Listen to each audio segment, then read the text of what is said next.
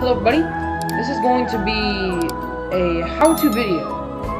As the title suggests, this video is going to be how to catch Pokemon in Pixelmon.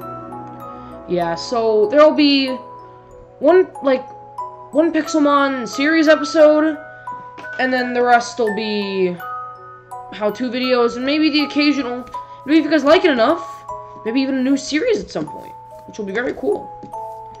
So let's just get started right away, shall we? So, as you can see, I've already caught some Pokemon. My Superior was my starter. A Green and a Delphox I've caught. See, in survival mode, you have to get Pokeballs, right? Obviously in creative mode, I just have infinite Master Balls, and every Pokeball has a different, catch rate. Right, and there's two ways to catch Pokemon, or to throw Pokeballs, I guess. So let's just find a quick Pokemon to catch. This little Meryl right here. So, by right-clicking, you can throw a Pokeball. And, if you get lucky, you actually hit the Pokemon. And that is without getting into battle. That is a guaranteed catch. Why would I use that on a Meryl? Anyway. And this Pyukumuku, for instance, right? So right now I'm my Superior. And you throw your Pokeball out using R.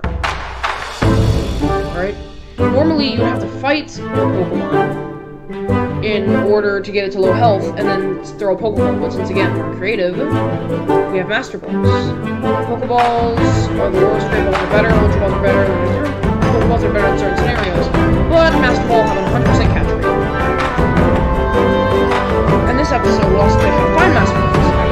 You cannot craft them, or find apricorns to craft them, which is what you use to craft other Pokeballs. And as you saw there, you had to get in battle and throw it, or you could be outside of battle and throw it. That's a trainer, but we'll talk about that in another episode. So as you may have seen, it says there's a Master Chest Pokeloot in that direction. Right now, I have it set up so that it tells me where Pokeloots are, because I wanted to find one for this episode. So, this is what you call a grotto. It is a 9-block wide tree of sorts that you can find in oak, mixed oak and birch forests, or just oak forests, with maybe some torches in them, depends on how they spawn, and a guaranteed master chest. So, and a Taillow boss response, sorry, that distracted me. This master chest does not have a guarantee to give you a Master Ball, though. It can give you many things, like, for instance, right there, it gave me leftovers, which is a very good item that makes your Pokemon gain health over time. There's many different Pokeloots, like there's a regular Poke Chest, an Ultra Chest, a Master Chest, and a Beast Chest. So, yeah, you can find all those. The Beast Chest you can only really find in this. So you have a chance of getting a Master Ball, but you can get a ton of other things, like leftovers, as you already saw. Some XP candy, rare candies, evolution stones, you name it. You know, you can probably get old Gatos, calcium, all of this stuff. All the good things you can probably get from that. Right? So, you know, that's just a little mini guide, and I do realize it tells me there's another one. These, despite what this is showing you, these do tend to be very rare. Then again, these spawn in birch forests and oak forests, and mixed versions of both forests.